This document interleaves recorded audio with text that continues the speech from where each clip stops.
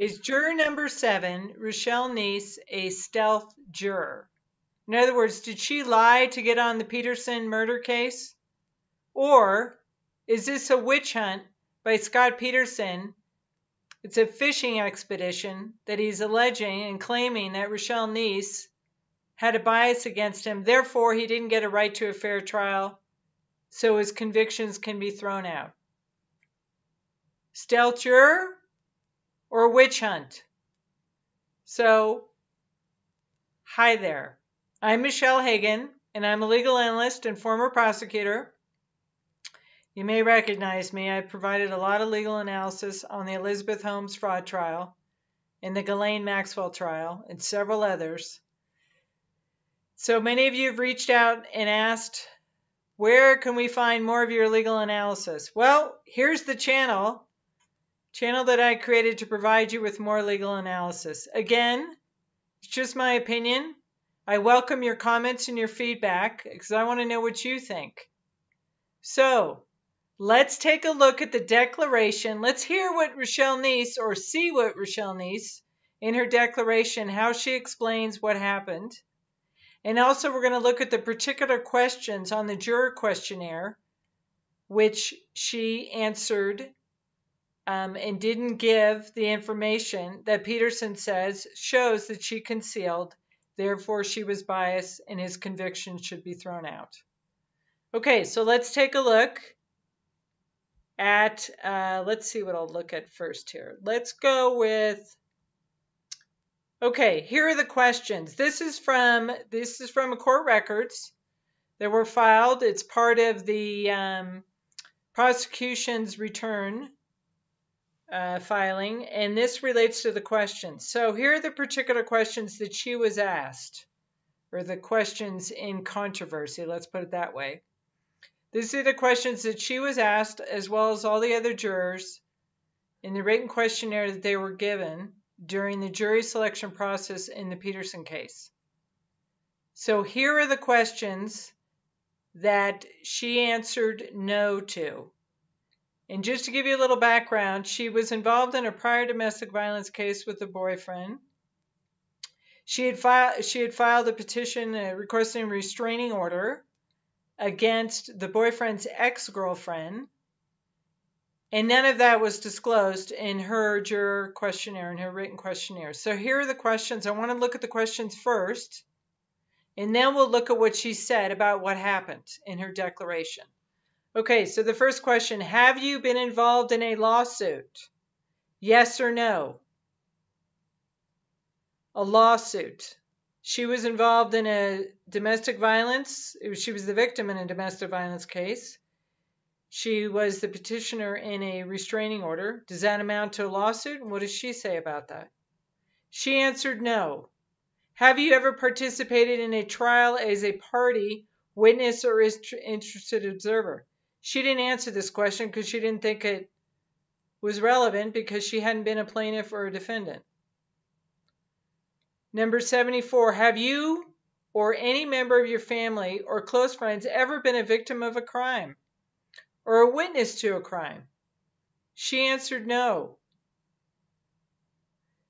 So let's see what she says about this. And again, this is what Peterson says. This is her opportunity during voir dire, like every other juror out there, when we hand out written questionnaires, for you to tell us, information. If you've been involved in a lawsuit, or if you're a party to a victim, if you were a victim or a witness or a party to a lawsuit, we want to know about that because we want to make sure that you can be impartial in this case.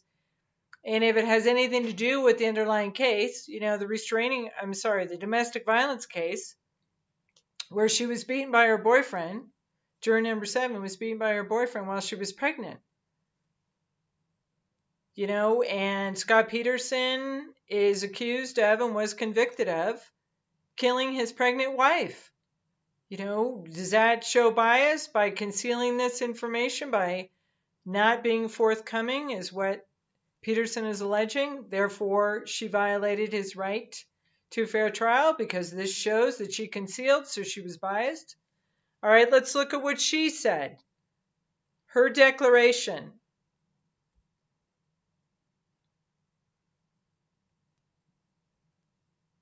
Here's her declaration by juror number 7. That's Richelle Nice. So let's go through it. I, juror number 7, declare as follows. She signed this under penalty of perjury. And by the way, all the answers that you give in jury service, jury selection, voir dire, those are all, and these jurors were repeatedly admonished, the Peterson jurors were repeatedly admonished regarding perjury. They were told that their answers were under oath, okay? And, they were facing perjury if they lied about it. So anyway, that's probably also why she's asking for immunity, and is probably going to get immunity when she takes the stand in this hearing.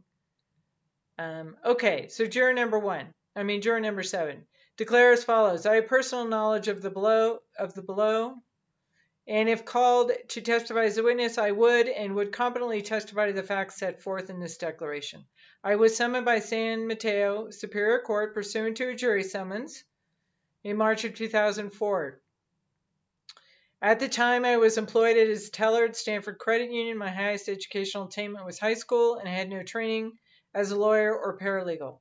She's getting to the part to say that she, misunderstood the question, didn't interpret it as lawyers do. Okay. So number 3, at the time I was employed as a teller. Number 4, I was provided with a long prospective juror questionnaire containing 116 questions. And by the way, it was 20 pages long. Number 5, I responded to the questionnaire candidly, truthfully, and to the best of my ability. Question number 54, which is the one I just read you, asked whether or not you've been involved in a lawsuit. And if yes, were you a plaintiff, defendant, or both? I read the 2 subparts together, but they were labeled as being part of the same question. I have never been a plaintiff or a defendant to my memory, and therefore placed X in the response. In other words, she said no. Because I answered no to 54A, I left the question whether or not she was a party to witness to a trial. She left that blank. At the time that I answered these questions together and to the right in the middle of the 20-page questionnaire, I understood the lawsuit to mean and refer to a suit for money or property. I don't think that the question was in reference to any other appearance in court. In other words, she's saying that she strictly interpreted lawsuit to mean lawsuit for money and property, not having anything to do with the restraining order, going to court to get a restraining order. She didn't consider that a lawsuit. She didn't consider the domestic violence case regarding with her boyfriend have anything to do with the lawsuit because it wasn't about money or property. She also interpreted the vandalism case against the ex-girlfriend of her boyfriend regarding the slashing of the tires. That was not a lawsuit in her mind. She answered this questionnaire according to this declaration truthfully and honestly. Okay, so what else did she say? In number 11, I'm not a lawyer. Therefore, she didn't interpret it as lawyers do. I have no legal education. So my understanding of the word lawsuit at the time that I filed the form excluded other types of court proceedings. I also looked at the language in 54, which referred to plaintiff and defendant, to confirm my understanding of the questionnaire. I was not asked to clarify the written response by the judge or either of the parties. No one followed up with me to explain what the word lawsuit meant. No one defined the word lawsuit. They filled out these questionnaires by themselves. There wasn't anyone else to ask, what does lawsuit mean? Does this mean that, or does that mean, these jurors typically do the best they can, and they answer these questions. There's a lot of stress when you're called in as a juror. And sometimes things get missed, and I'm sure that's what the prosecution's going to argue in the hearing. At the time that I was summoned, my employer provided me with 2 weeks of pay in the event of my jury service. This is where it gets interesting, and this is where I think this might turn the case. During the jury selection process, I was brought into the courtroom alone, just as other jurors before and after me, to answer questions. That's when the attorneys have the right to ask you questions. So they're asking her by herself, these questions. The judge began to excuse me from jury service because her employer would only pay her for 2 weeks of service. She got up, she thanked the judge, got up, and walked out. She was walking out of the courtroom. What happens? Mark Garagos goes to the judge. Before I could exit the courtroom, the attorney for Scott Peterson, Mark Garagos, the lead attorney in the Peterson murder trial, interrupted her leaving, her departure, and asked the judge to inquire about me further instead of excusing me right away. The judge decided to keep me in the jury pool after Mark Garagos made his request. So what happened there? She told the judge, basically, I have a financial hardship. My employer's only going to pay me for 2 weeks. The judge excused her. She said, thank you. She got up. Mark Garagos said, whoa, Judge, I want to inquire about the financial hardship. He went on to ask her, basically, does she carry the load? She said, no, my boyfriend carries the load. So he overcame the financial hardship excuse. In other words, she said that her boyfriend could basically shoulder the financial cost of her serving as a juror, so she wasn't excused. She was put back in the pool. During the jury selection process, okay, let me get to, 16. I answered all the questions that were asked of me by the judge and the prosecutor and the defense attorneys. I clarified my oral responses when I was asked to do so, and an opportunity I was not given when I filled out my juror questionnaire. She wasn't asked any other questions about those specific questions, her saying no. There wasn't any other information that I asked about. I don't remember, number 17, being orally questioned about my answers. She wasn't asked about those answers. At no time during jury selection did any court case in which I was involved in cross my mind. So as she's filling out the questionnaires, it doesn't occur to her that lawsuit relates to a restraining order, that a lawsuit relates to domestic violence case, that she had been a plaintiff or a defendant in any of those. It doesn't occur to her. According to her declaration, according to her probably testimony at the hearing, it never occurred to her to bring up any of those other, the restraining order, the vandalism, or the TRO. Nor did anyone ask her anything that, any question came out that led her to think about those things. All right. She said again, 18, at no time during the jury selection process did any court case in which I was involved cross my mind. Never occurred to her that those questions related to, or could have related to, the domestic violence or the restraining order. Whether or not that's truthful, whether or not you find that she's credible, that's another story, right? The judge is going to make that call.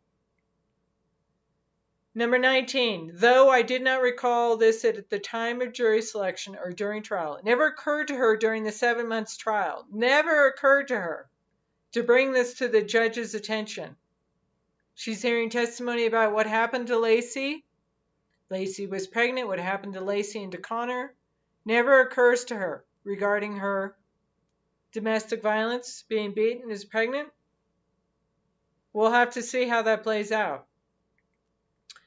I did request a restraining order against a woman named Marcella Kinsey in November 2000.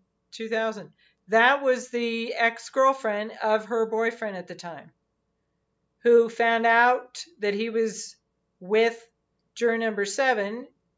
So Kinsey goes over to her house, I think allegedly kicks in the door, yells at her, and then apparently follows her. And also, Kinsey was accused of slashing the tires of her boyfriend's car. So none of that is disclosed during voir dire, during jury selection on the questionnaires, or during the trial. The restraining order, number 20. The restraining order request was made because Miss Kinsey came to the home where I lived and caused the disturbance, which is what I just talked about. At the time, my boyfriend, Eddie Whiteside, was the ex-boyfriend of Marcella Kinsey. She was not happy with the current arrangement and came to my apartment to confront me about it. I sought a restraining order because of that behavior. I did not hire an attorney. I filed the petition myself. Since I was not a lawyer, I attempted to fill out the petition to the best of my ability. I did not and still do not personally know what resulted of the Kinsey's behavior that night. When she disturbed my peace. I did not testify against her in any criminal action. She's referring to the vandalism case, the slashing the tires case, because Kinsey was charged with vandalism relating to her boyfriend's car, not her car. So whether or not she was a victim, the victim was the boyfriend's car, right? I did not testify against her in any criminal action and cannot state with any level of certainty whether her actions resulted in any conviction or otherwise. Based on the fact that I didn't participate, I did not consider myself a victim of the crime. I still don't. I never sought to prosecute Kinsey for behavior for that very reason. So regarding the slashing of the tires, she doesn't consider herself a victim of that. She's probably going to say Eddie's car, right? I did not interpret the circumstances leading to the petition for the restraining order as a crime. So she went and got a restraining order against Marcella Kinsey to keep her from harassing her because she was now with Kinsey's ex-boyfriend. So when juror number 7 went and got a restraining order, she didn't consider herself to be a plaintiff or a defendant or participated in a trial or even a victim of a crime.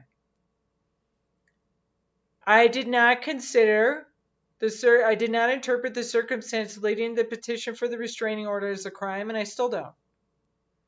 She then in 24, she says minor shoving matches, raising of voices, and other undignified means of communicating frustration do not stick out to me, let alone cause me to feel victimized. She didn't feel like she was a victim. So when she reads, have you ever been a victim of a crime?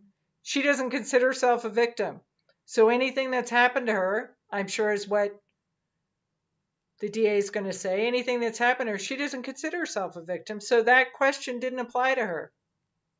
Even regarding the TRO or the domestic violence case. She doesn't see herself as a victim. Number 25, I have been involved in many loud verbal disagreements. I've never considered myself a victim. She's saying it right here. And I don't know whether lawyers or judges would agree or disagree with my opinion. Number 26, by way of example, I recall getting in a heated argument. November 2001, this is the domestic violence case. Number 27, during the argument, he threatened and did call the police.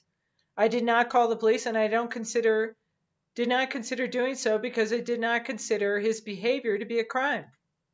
Well, Eddie Whiteside was charged with 5 counts, causing traumatic injury to his girlfriend, corporal injury. There was also a battery and false imprisonment of Richelle Nice, and also a child abuse because she was pregnant at the time, Richelle Nice was, and then another battery charge. He pled to count 5, the battery charge, sent to domestic violence counseling. I was a former domestic violence prosecutor, so anyway, sent to domestic violence counseling. His gun, he had to surrender his gun. He had a no contact order with Richelle Nice. The judge imposed it for a period of 3 years. His bail was $25,000. This was a pretty serious case. And she says because she wasn't involved in it, she never testified. She didn't talk to the police. She didn't call the police. She didn't consider herself a victim, and she didn't consider his behavior of his battering her, false imprisonment, and child abuse. She didn't consider that to be a crime. So therefore, when she's asked, have you been a victim of a crime? She answers no. Okay, so again, this is all just my opinion, my interpretation. I could be wrong. All right. During the argument, okay, he threatened to call the police, blah, blah, blah. Okay, 28. Nonetheless, the police arrived at her residence, her house. She did not call them and did not believe that they would alleviate this situation. Well, that's kind of interesting for a victim or an alleged victim, somebody involved in domestic violence to say, case to say you didn't believe that that would alleviate the situation. Calling the police. Okay. I refused to allow them into my residence, and I did not cooperate with any investigation. Well, I can tell you, as someone who prosecuted many domestic violence cases, this is not unusual behavior. You know, sometimes victims don't want the police involved because they don't want to escalate the behavior. They think it escalates. They don't want to be, have to be retaliated against if they do say anything. And that's why a lot of times victims recant. So anyway, number 29, I didn't seek any assistance from law enforcement that night. She didn't talk to the police that night. He was arrested and he was charged.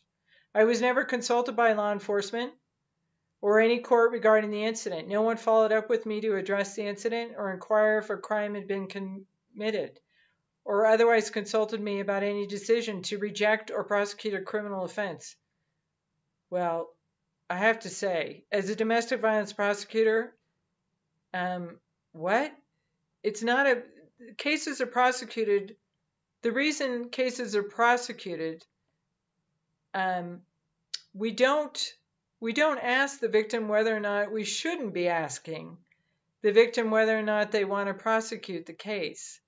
I mean, because we all understand the dynamics of the threats and the intimidation, right?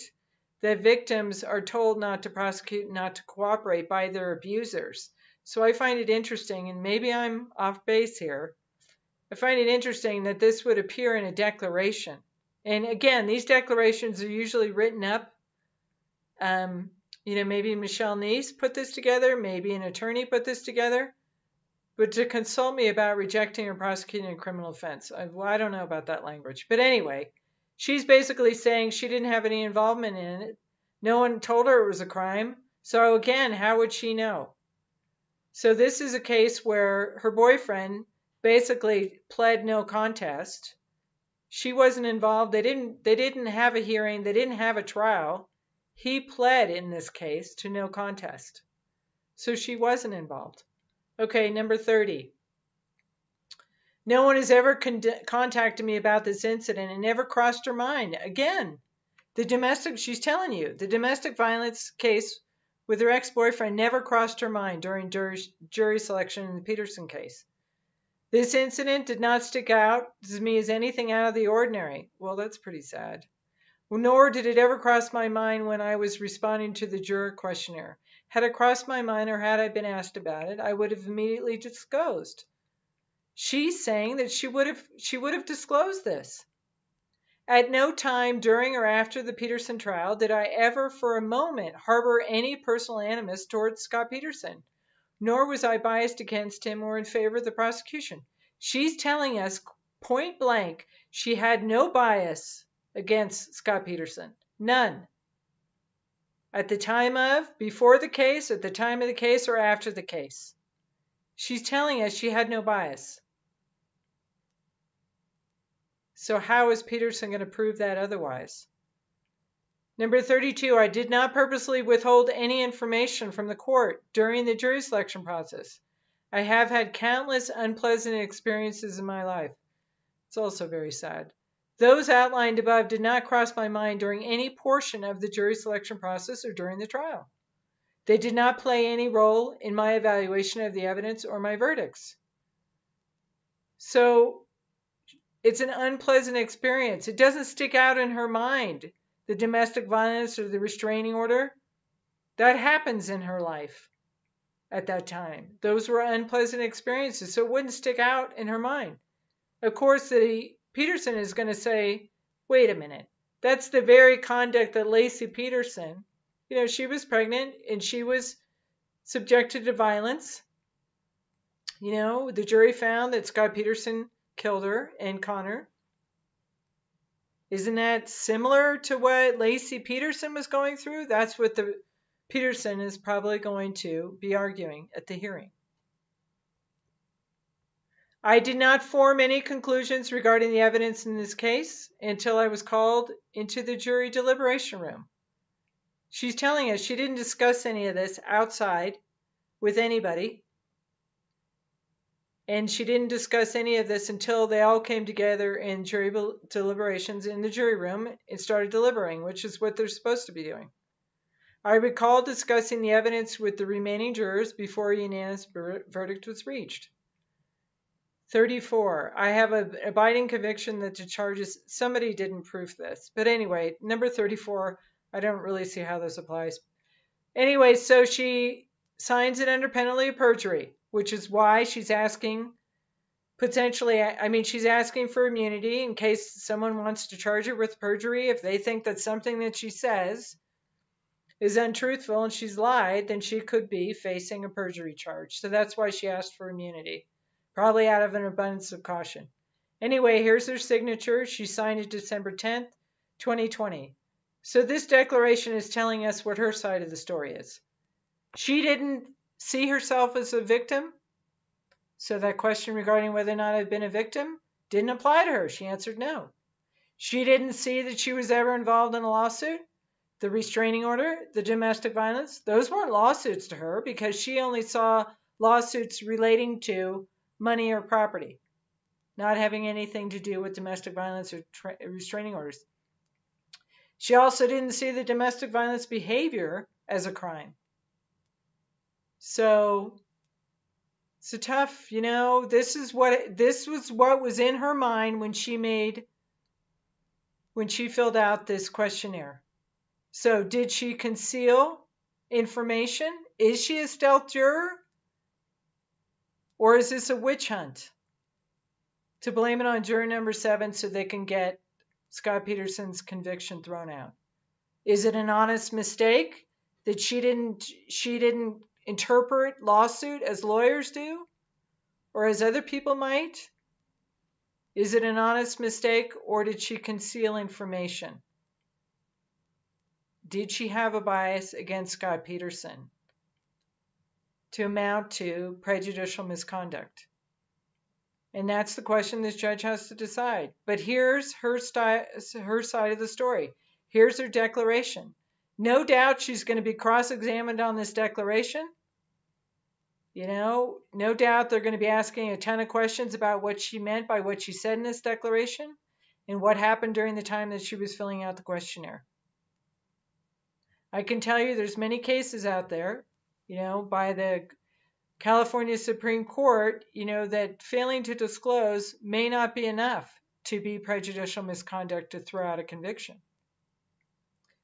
And again, that's up to the judge whether or not this declaration comes in as evidence and whether or not the testimony that Richelle Nice, juror number 7, amounts to bias or any other evidence. And again, the judge looks at what lawyers call totality of the circumstances. Her declaration, her interview with People magazine, the book, We the Jury, what were the statements in there? What were the statements that she made to fellow jurors? All of that we're going to be finding out. So take a look at my other videos. I did one on the witnesses that Peterson intends to call and the evidence that Peterson intends to present at the hearing. So take a look at those as we all prepare, or at least me, as we all prepare for the hearing coming up on February 25th. So thank you very much for watching. Please like and subscribe and share this video. Let me do this here. Yeah, let's do it this way. So please like and subscribe and share my video. Thank you very much for watching, and please leave your comments. I look forward to reading them. And I probably will be putting together further. I want to do a video on the DA's witnesses and exhibits too. So again, thank you very much for watching.